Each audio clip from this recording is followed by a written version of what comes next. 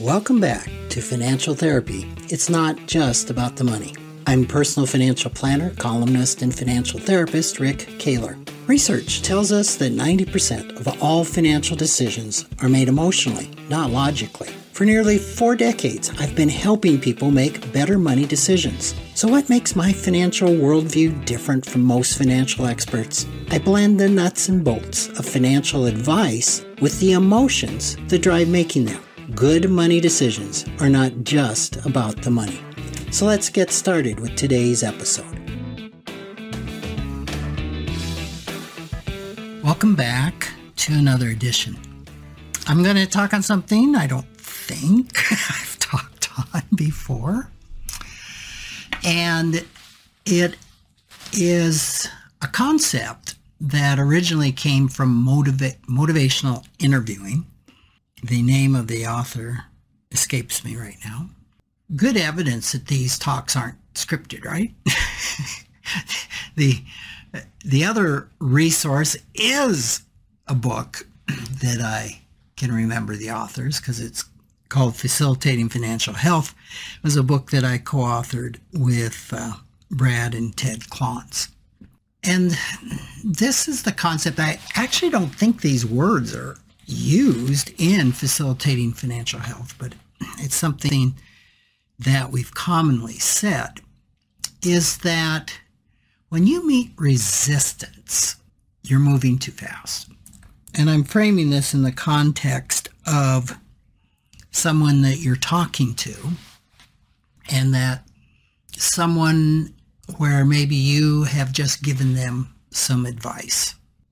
And if a person is in the action stage, which comes from the Stages of Change by Prochaska, which are pre-contemplative, meaning I don't even know that there's an issue, to contemplative in that, okay, I'm accepting there could be an issue, I'm kind of aware of this, to preparation to change, to the action stage where we really change, to the relapse stage, which is normal in any change, and then to the final stage of this becoming a new behavior. Those are the stages of change. And when we hit resistance in somebody, in other words, if we give advice and the person follows the advice, they were in the action stage. They were ready to take action. But typically, and this isn't from research, it's from more observation, only about 20% of us are ready to take action. Especially when we go to a professional and we say we have this problem and we're given advice, there's much higher chance that we're in the action stage that will act on that advice. But if we're given advice when the professional looks at one thing and says, well, here's my advice here, but I see something else here, and you might consider doing this, that's where we have a much higher chance of being resistant, of not being in the action phase. And I know it's a common misperception that people who seek financial advice or financial therapy or a professional of any kind, that when they get the advice, they're going to do it.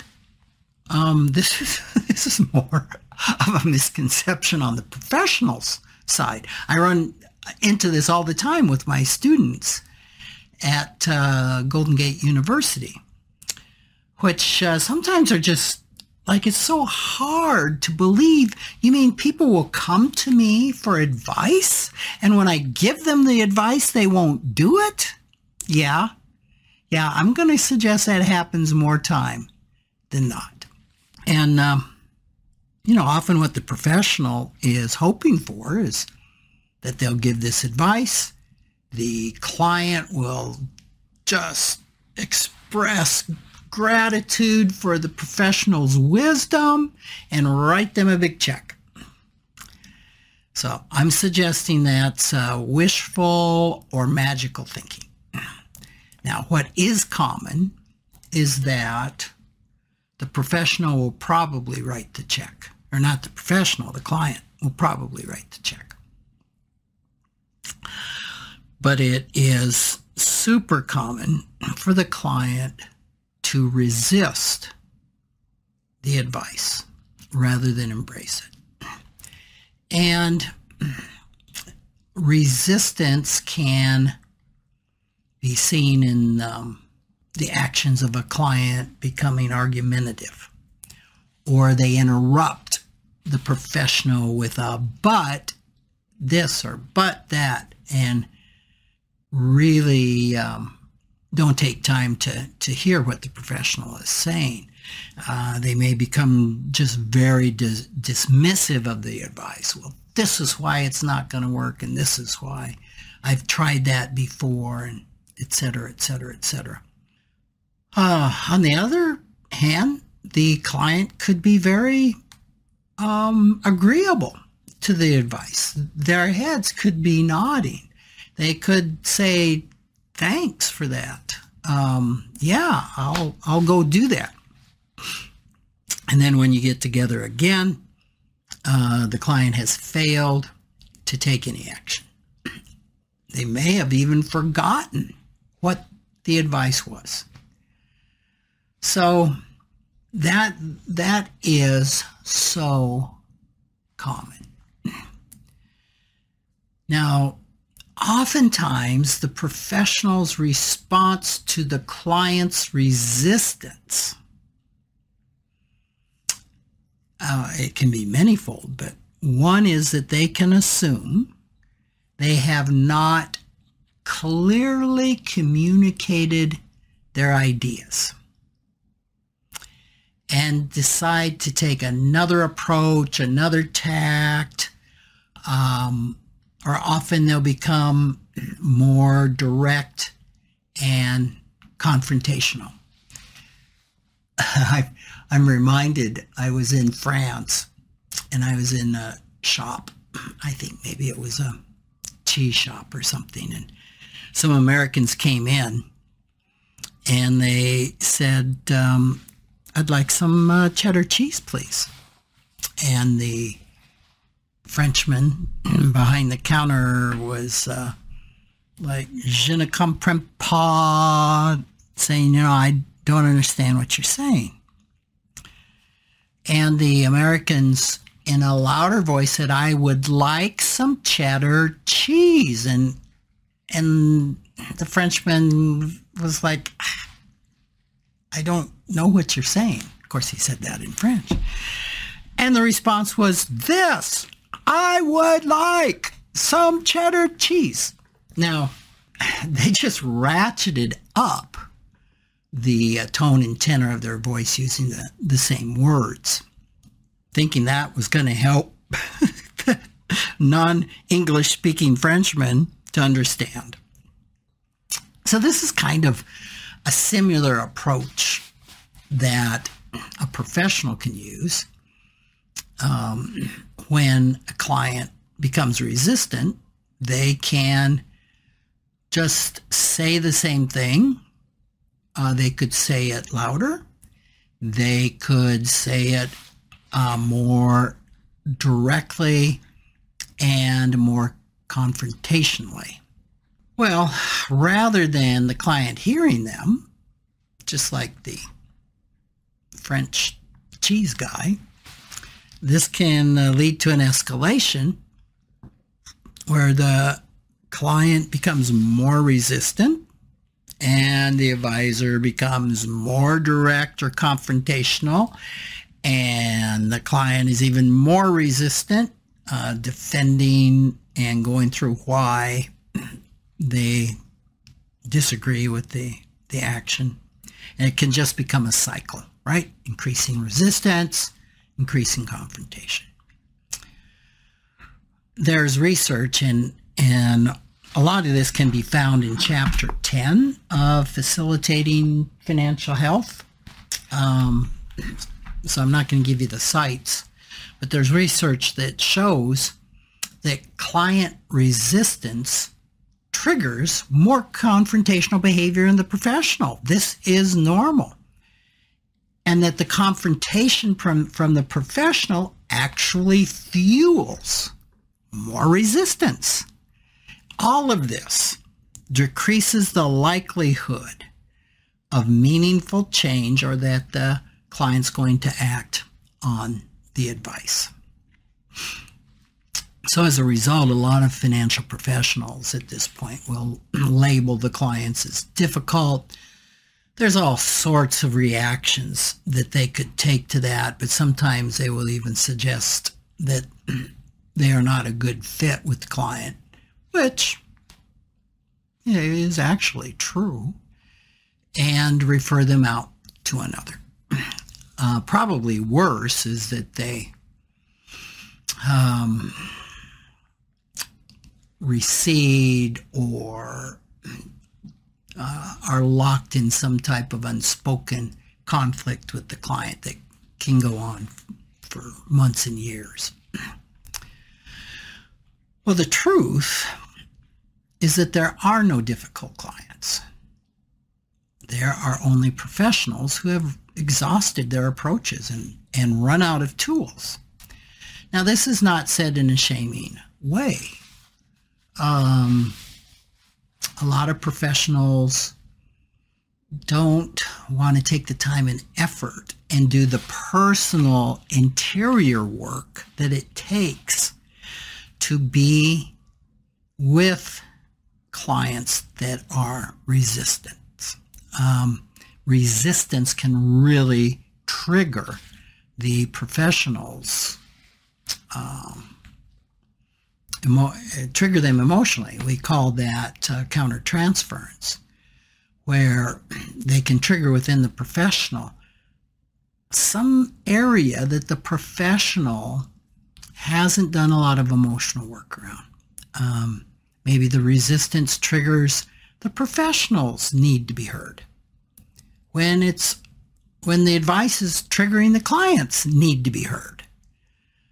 So it does to be with clients that are not in the action stage really requires some inner work, some emotional work on behalf of the professional. So, and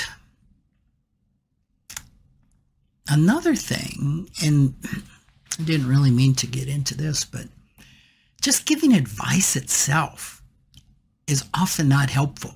And I know that that always comes as a surprise to professionals that are like, wait a minute, Rick, the client's coming to me for advice. Well, while that's true, it is the way and the timing that the advice is given that is key. Advice does not have to be demanding or direct. It can be done in a way like, well, would you like some feedback around that? Or would you like to know what other clients I've had have done in this situation? Or if I was you and I'm not you, this might be something I would try. But always letting the client know that they are in charge. Nobody likes to be told what to do. Resistance is just so normal. So a skilled advisor, a skilled professional will recognize that when they meet resistance, it indicates they're moving too fast. So it's critical that the advisor pauses, steps back rather than doubling down and like the Americans in the cheese shop saying, well, let me put this louder and more succinct. They pause, step back, and understand, okay, in this moment, the client doesn't feel heard. I am moving too fast. So, client resistance is an indication that maybe I need to improve my listening skills, especially when I think I've heard the client and the client's saying, no, you haven't. It doesn't really matter what we think. The client is saying, I don't feel heard. So we need to improve our listening skills so that a client does feel truly understood.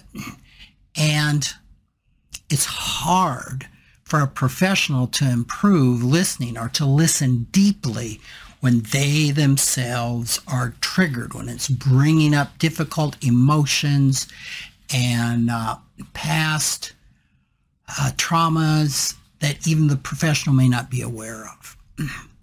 So, to those of you listening who are clients and not professionals, I want to say this, that resistance to advice is nothing to be ashamed of. It is natural and normal. According to Facilitating Financial Health, in it, we write that our subconscious brain, which hasn't received a significant update in thousands of years, is wired to resist change.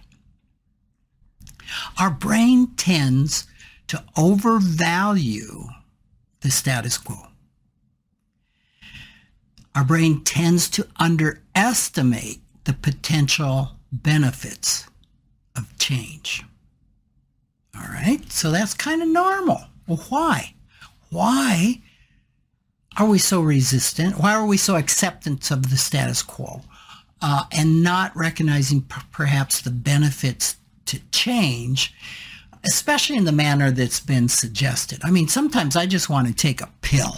I remember when I was in group therapy, the therapist would say, what do you need?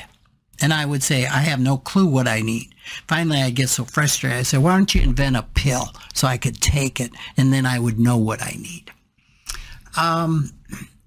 So oftentimes the path to change, we hope that it's far easier or a completely different path than what's being suggested. Why might that be? Well, it could be that I might want to avoid uncomfortable emotions that arise because of the suggested solution. It could be that I want to avoid unresolved painful experiences. So in IFS speak, we're talking about those exiled parts of ourselves that have unfinished business. They were wounded, oftentimes at a young age, and protective parts of us have said we're not going there. And so they become walled off. And when those are hit, it's a trigger. It can bring up immediate resistance from the protector. It's the protective part of us that is resistant because we don't want the system to be overwhelmed by this pain or trauma. So this is why it's important for financial professionals to obtain the skills necessary to facilitate financial change. And for the professional to obtain those skills is going to mean that they look inward to themselves to facilitate their own change, to visit their own unresolved issues. And I know that's completely counter to what most financial professionals would hope for, and that is, well, come on, can I just learn the techniques? Do I really have to turn myself inside out? And of course, you know the answer. I've said this before, that a professional can only take a client as far as they've taken themselves.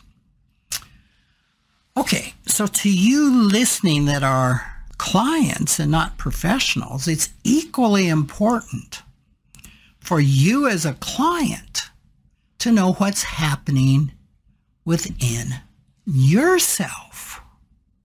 Why? Well, there are a lot more inexperienced professionals who will focus on demanding change, on giving more advice, on getting more confrontational than those who understand the dynamic and will back up and help facilitate the change within you. So you may have to deal with this type of professional, recognizing this within yourself so you can know what to ask for or what you need. So by understanding your own internal dynamics as a client can really be valuable. So when you notice resistance within yourself, wow, that professional just said this, I can just feel my walls going up. I can feel all the excuses and the buts. I see this resistance within myself. It's an indication that the professional is moving too fast, right? You may not even hear what's going to come after that. You're just aware of this resistance. So this is an opportunity to get curious about yourself. This can happen, and we've talked about this before, when somebody says something and you feel a flash of anger, okay? That person has not made you feel anything. You are choosing to feel this anger, and this anger can be coming from who knows what, but it's legitimate. It's legitimate that a person is feeling anger, and you don't have to know the reason. So in similar manner, when you feel resistance, it probably is an indication you haven't felt heard, but you don't need to know the reason that you're feeling resistance. It's enough to know that you're feeling resistance. And when that happens, it's an opportunity for you to let the facilitator know, the professional know, that you need to stop, that they need to stop, that you're just not in a place to hear more advice on this particular topic, that you're feeling some resistance and you're curious about that, right? If you just tell them, I'm feeling resistance to what you're saying, they may take this as, oh, I've done something wrong. I need to, and the way they go into the loop of reframing it or doubling down.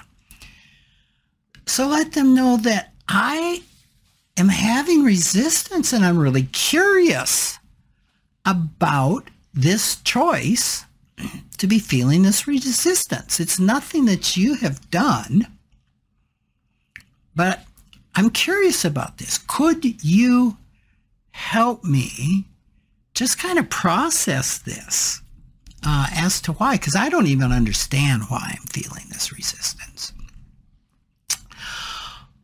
I'm just feeling it. Okay? If the advisor has some skills, they can stop and kind of help you hang out with this or process it. Now, the chances are that this advisor doesn't have those skills because you're having to do this for yourself. So you may need to pause the entire discussion and bookmark it or say, you know, let me go think about that and maybe we can address it next time. Or just put a pause, put a bookmark in this. And then for you to go and to take some time to process for yourself. And there's a number of ways to process. If you're a meditator, you can choose meditation to see what's coming up. If you're an IFS person, you can do some parts meditation. And I don't know if I've said this before. I'm trying to find the book. The Daily Parts Meditation Practice by Michelle Glass is a great book to help you facilitate your own process of getting clear with the parts of yourself. Another thing that can be very helpful is journaling. So just taking some time to get clear as to where your resistance is coming from. Another thing you can do is to get support from a trusted friend. Let them be a sounding board. It will be important to have a friend that's non-judgmental and not into giving advice or solutions.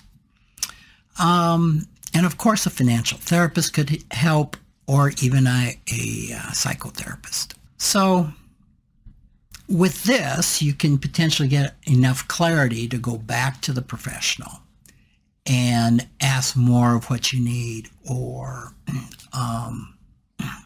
ask more questions, or even clear it up, or come up with some different solutions that work for you.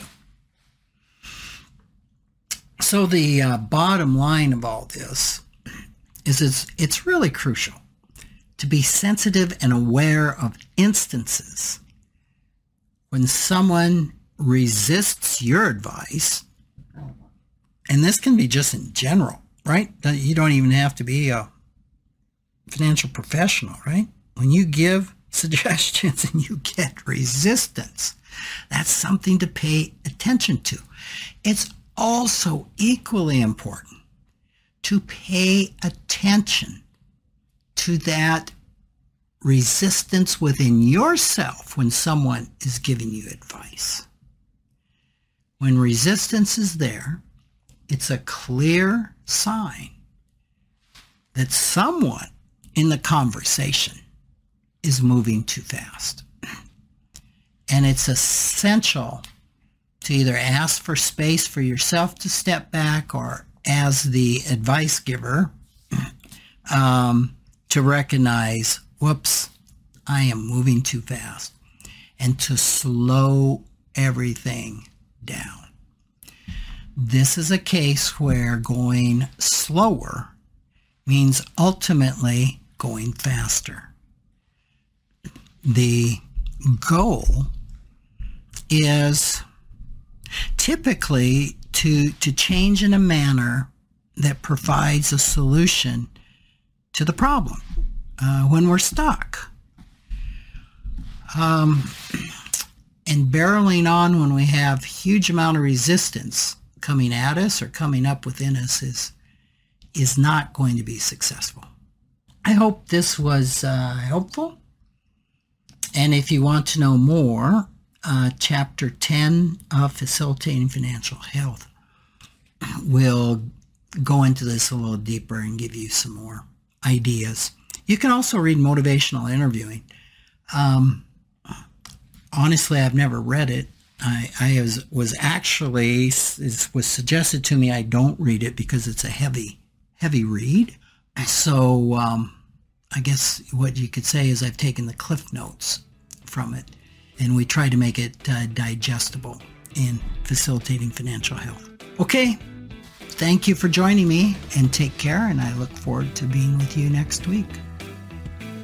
Thanks for joining me, Rick Kaler, for another episode of Financial Therapy. It's not just about the money. This is where I combine the nuts and bolts of financial advice with the emotions that drive making them. Remember, every financial behavior, whether it appears illogical to you or others, makes perfect sense when we understand the underlying beliefs, feelings, and thoughts. Sign up for my weekly blog at financialawakenings.com. I hope you'll join me again for our next episode.